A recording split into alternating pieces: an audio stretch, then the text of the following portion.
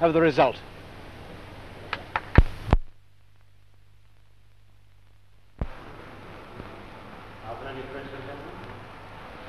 Can you tell us, Mr. Attlee, anything about the outbreak of Labour controversies just come on, and whether the President is likely to crack down on Mr. Lewis in the near future?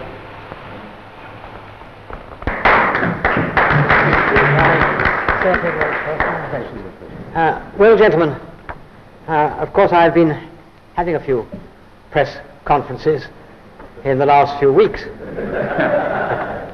which emboldens me a little bit, because they're one of the things I'm naturally very frightened about. But I should like to just tell you a word or two about the time I had on the other side. It might be useful if I just gave you a very brief itinerary. We set off, and as usual, we hung up a few days at Lisbon, and then got to New York, and almost immediately I went on to Washington and spent a day, or the best part of a day, with the President. I then had to switch back to New York, and there I stayed on for the first 3 or 4 days of the ILO conference. I then went to Canada for 3.5 days. I then came back to New York for a couple of days, and then on to Washington, and so, with a few hold-ups, back to this country.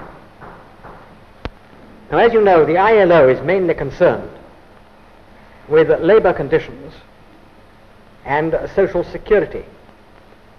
And our principal business was the discussion of the report of the acting director. And rather more than 80 speeches were delivered on that theme. I contributed to that flow of oratory. The conference was opened by a speech from Miss Perkins and speeches from the governor and the mayor of New York, and it was closed by a speech by President Roosevelt, where we went down for the final conference at the White House. Now, the notable thing about those speeches was this, that whether they came from representatives of countries that are still unconquered in this war and are fighting, or from countries which have been overrun, or from neutral countries, there was a very high degree of unanimity. And the principal resolution that was passed was sponsored by the United States delegation.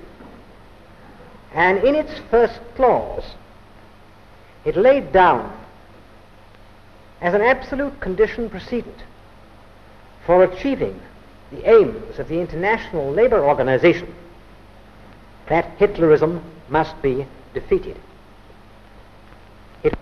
In the course of my journey, I visited Canada. I had several days up there. I saw the Parliament in session. I met Mr. Mackenzie King and a number of his ministers.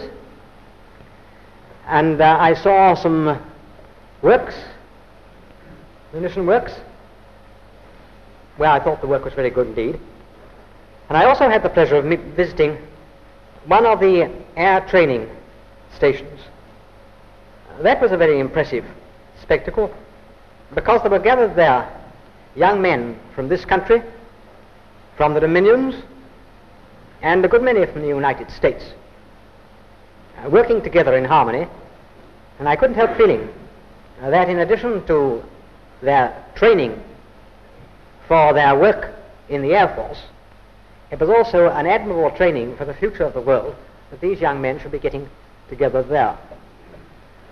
Well, that's rather an echo of almost the first question that was put to me when I landed in New York.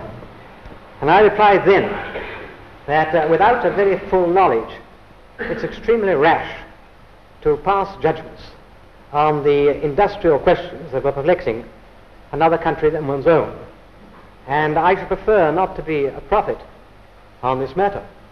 I think one requires a very big knowledge of the conditions of labor and the labor movement in the United States of America before one can pass an absolute judgment on that.